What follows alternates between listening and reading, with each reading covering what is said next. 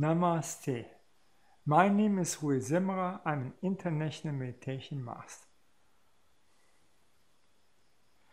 Today I want to speak what to do when we are together with Aliyah. Nobody can avoid it to be together with Aliyah or with a person who is lying. So, what to do? So I have so many experience with this. I was even together in a long-term relationship with a cheater and Leah. So, so the first step is to identify the cheated or the lies. No? So when I found out that my loved one or my dear one was lying, she got very upset. When I changed the theme, the anger was over. It's just mainly so that the Leah is showing anger to protect his integrity and himself or herself. And if we change to talk about another things, then the anger is over. Also, it's really an indicator. If the anger is very fast over, when we change, it is a lie. The next thing is we write down what the Leah had said, and if the next time is saying different things, we know it. So, and even we know it for what we should mention that the other guy is lying. Then the other person is getting hurt because he or she is losing his face. And for what is this good? We can act on it in the right way, and then the problem is solved. Then there is also a big culture difference. As in Germany, it is awful to lie. In Thailand, is it so, if you hurt the other person with your opinion, or if you confront the other person, what is uncomfortable, or if you lose your face, lying is okay. So if we understand this, okay, different culture, and the Bible is saying one honest word is more than 1,000 flatter words, okay, it's a different culture.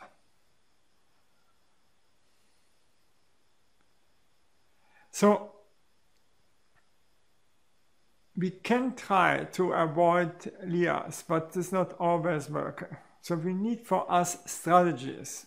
The worst thing is not the lying, is the monsters inside of us who want to protect us for such lies and is messing up everything. The other person is lying, okay, and then our monster said, what is if he is lying?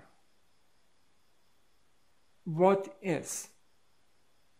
And then we losing ground and we don't know what we should do, and so on. And my God, it's getting dangerous. And if we need this very fast, urgently, and if this person is here lying, what to do? And through this, we attract even more that the other person is lying and cheating to us. Because our fear that we don't get what we want, we push away our beloved outcome. We attract what is inside of us. Very simple thing. If you're afraid to get something, you push it away from you. And if you think, regardless what outcome you get, you are happy with every outcome, you will attract the good thing. So more you demand, so more you push it away. It's just so easy. Be relaxed, stay cool, and then it's easier, the whole life. Also with lying and cheating. Then I think all the time over, is it really necessary that I get this thing? And then I find all the time thousands reasons why it's not necessary. I become relaxed and situation is easy. The spiritual thing is that we think that everything is God, everything is under God controlled. Huh?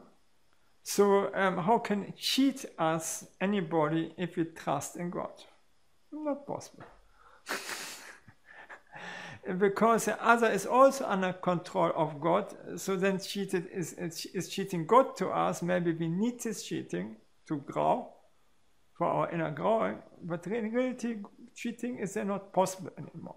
We trust in God, and everything outcome is good. We are thankful for every outcome, and we thank this. We say, thank you, God. It sounds crazy, but the reality is we can see the situation much more relaxed, and we get less cheated, and less people lying to us. It's just so. We put the people under tension and then they're lying. It is just simple things. No?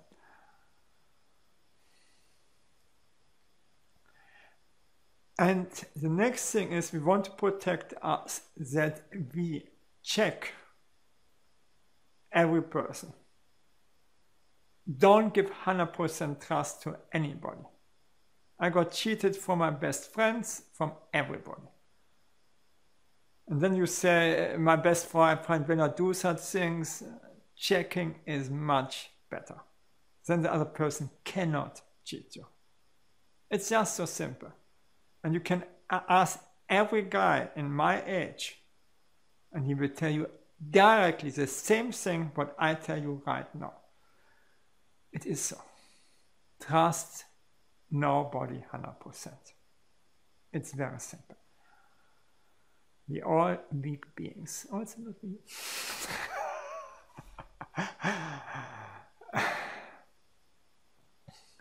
So, I have one point more. Think it over.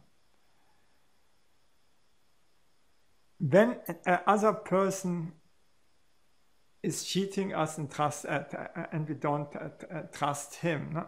Okay, then we can check also which position has this guy. If this guy is superior in the position, or is much more wealthy than us,